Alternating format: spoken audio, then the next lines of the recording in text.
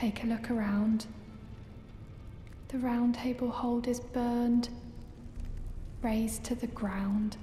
Don't worry, I don't blame you.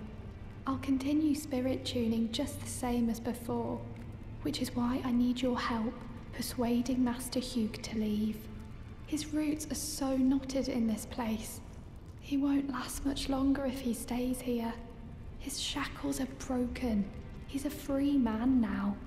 It's high time he put the round table behind him.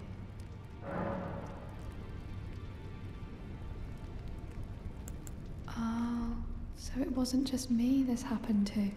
To think he'd forget who you were as well. I knew he'd burn himself out. Old Hugh. I think we could talk him into leaving the Roundtable Hold now. But maybe it's better that we don't. It's only proper that we respect his choice to stay.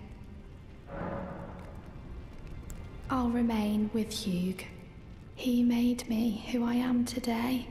I'd like to return the kindness in whatever small way I can.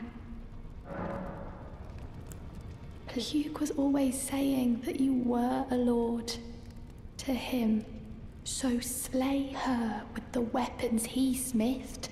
Slay the god Marika, who cursed us all.